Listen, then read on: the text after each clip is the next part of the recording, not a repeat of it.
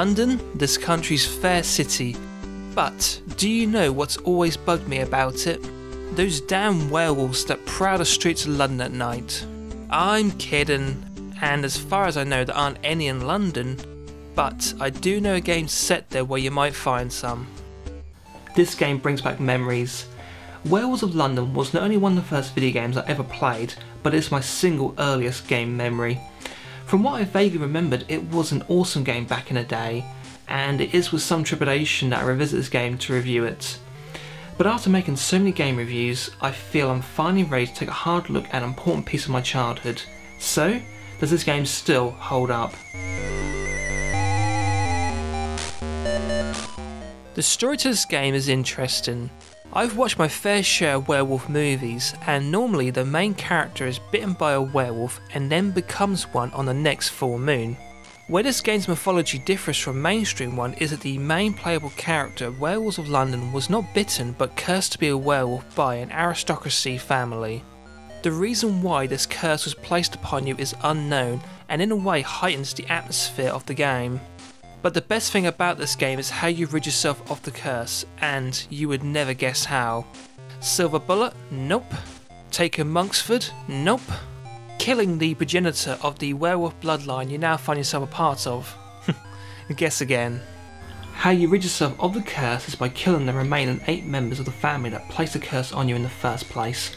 That's brilliant and puts a great spin on the whole werewolf mythology, and that one aspect alone totally sucked me into this game as a kid.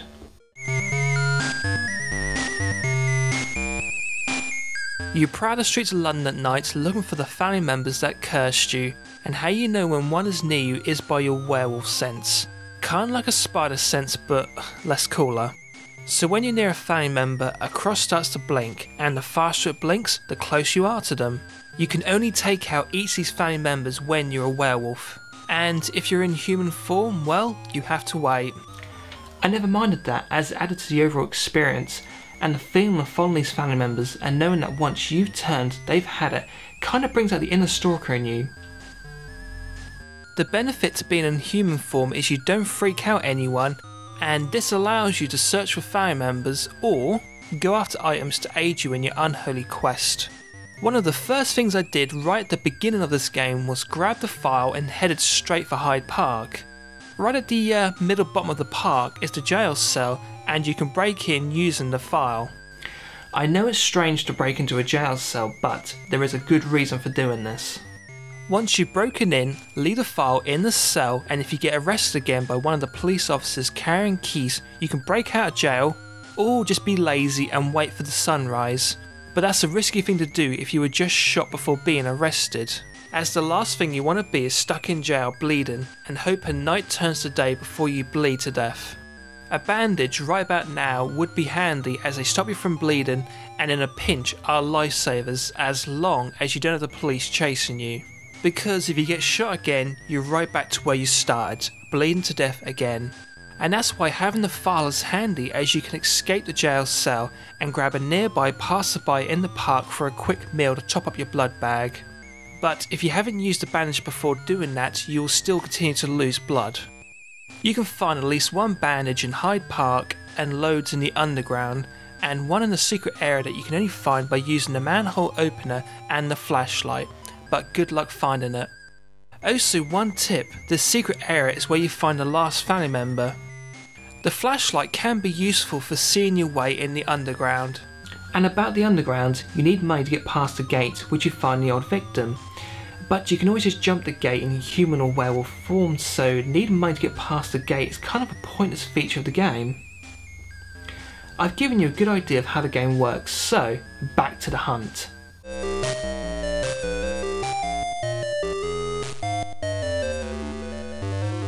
Where this game gets interesting is how it reacts to you. Like every time you find and kill a family member, the next one then becomes more harder to find, and with each new victim the presence of Scotland Yard's finest increases. You can't help drawing attention from killing family members, as there's a point of the whole game. So in the process of doing that, if you encounter the police, you can either run from them or eat them. Nice. So chances are, if you tagged the police or ran away from them, you most likely took some damage unless you were able to dodge their bullets. and if you didn't, you now have to regain your health, and the only way to do that is to eat some people. The problem with eating people is it yet again draws attention, and you don't want that as it makes this game harder. But if you have your back to the wall and you have no choice but to kill to survive, sorry, no hard feelings. The sound effect of you munching on your victims is a nice touch. Eating people to survive is a necessary evil, but it has a knock-on effect of scaring all the people so you end up with less people to munch on and more police after you. One criticism with the increased police force is the super slowdown. Any more than 2 or 3 characters you start to notice the game dropping frames. Where this becomes most noticeable is with the police's maximum possible presence. I guess any more than 8 characters is just too much for the Amstrad's hardware to take. Even with the slowdown, this is still a very playable game, and you have to consider why there is slowdown in the first place. This game was trying to push the hardware by having as many things happen on the screen as possible. The only other game I know on the Amstrad to have more than a few characters on screen without any slowdown was Lemmings. The characters do lack definition, but at least you know what they're meant to represent, and for a game this old, you can't hold it against it. I love the main character's constant facial expression as you can see his lips moving up and down almost in a kind of num num num num. Makes me laugh every time. The world this werewolf inhabits is a pretty good looking one.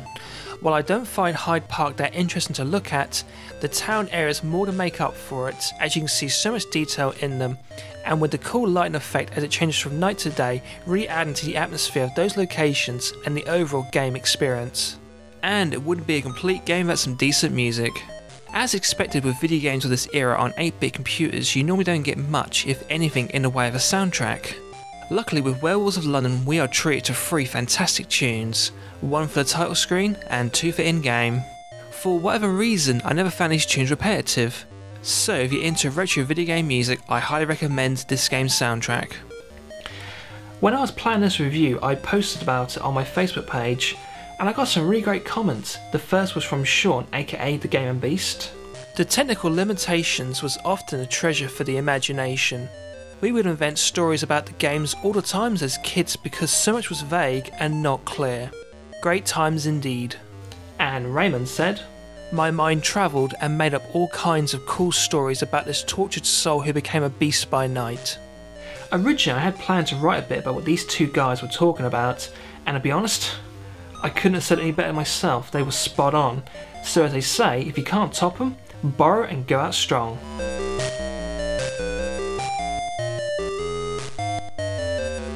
It wouldn't be a complete review without a little history thrown in, and while this game doesn't have much history, what little has is fascinating and worth telling you about. When this game was first announced, it got a lot of attention for being loosely based on an American werewolf in London, and even featured on the cover of Your Sinclair magazine issue 23 in 1987. And the most obvious thing about this game is it has the same name as the song by Warren Zevon. Could Viz Design's Werewolves of London deliver on the hype when this was set to be released by the UK division of Alerasoft as a full price game? Now this is where things get confusing. This game was delayed for some time as the UK Alerasoft division was closed down, and it wasn't until 1989 when Mastertronic stepped in and released Werewolves of London as a budget title with the Amstrad version on one side and the Spectrum on the other side with a separate cassette for the C64 one. Now according to some sites on the internet this was apparently released back in 1987 but only for the Amstrad, and this review from Advanced Computer Entertainment back in 1987 confirms it. Let's leave the confusion of when this game came out. How did it fare? Well, reviews were mixed. Computing with the Amstrad only gave this a 61%. Your Sinclair said this is a curious failure in many ways as the ideas behind it was so good. They claimed in the review the game was full of bugs and was unfinished. It didn't help that they must have felt burnt when they devoted a full front page and a favourable article for a game that was in the end delayed on the Spectrum for 2 years. Game Machine gave it a 75% and said Werewolves of London is a nicely constructed, humorous and pleasant release from Viz Designs. Ace rewarded it with 573 out of 1000. And finally, C plus VG giving it straight 7s across the board. From most of the reviews I've read, this game seems to get average to slightly above average scores. And what about this game's legacy? Unfortunately, it's It doesn't really have one, and it's been pretty much forgotten, which is a huge shame. I can understand why it has been forgotten, as it's not really an accessible experience now for people who didn't play this game all them years ago. And then something occurred to me. This game needs a retro remake. Hell, the movie it's loosely based on is getting one, even though I don't think it needs it, as it's still a brilliant movie with some of the best non-digital effects ever seen. And it's still an accessible experience to new fans of cinema. But this game on the other hand, why not remake it? It would help to open up this closed gaming experience to new gamers and at the same time preserve this game's legacy so it doesn't get forgotten. So what would a Werewolves of London retro remake look like? Well, someone made a concept image on pixeljoint.com showing what a possible retro revamp could be, and it looked amazing. I'm calling out to everyone who's watching this review, we need a Werewolves of London retro remake. So, my final thoughts. I can't really give this the thumbs up or the thumbs down, as it just wouldn't be fair to this game. If you played this all them years ago and are now watching this review, you and I know it's a brilliant game, but for people watching who haven't, especially the younger retro gamers, I just don't know how you would take to this game. So if watching this review has sparked your interest and you want to give it a try, go in with an open mind, low expectation, and you might get a kick out of it. Thank you for watching and happy hunting!